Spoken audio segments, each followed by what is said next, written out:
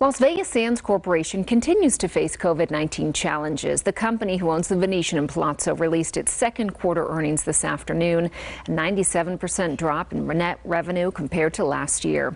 Now, while there are signs of recovery for its properties in Asia, here in Las Vegas, it's going to take time. Sally Jaramillo joins us live from the Strip with more details. Hi, Sally. Kirsten, during today's conference call with investors, Sands executives say Las Vegas is in a very difficult place and it's struggling. Now, Sands chairman and CEO Sheldon Adelson says Las Vegas is dependent on fly-in visitation, groups, and conventions. Since Las Vegas is no longer a casino-driven market, they can't make money with limited hotel occupancy either until state and federal guidelines are lifted. There is no full recovery timeline. Turning to Las Vegas, the eventual recovery could take more time here than in Asia, particularly because of our reliance on group meeting business.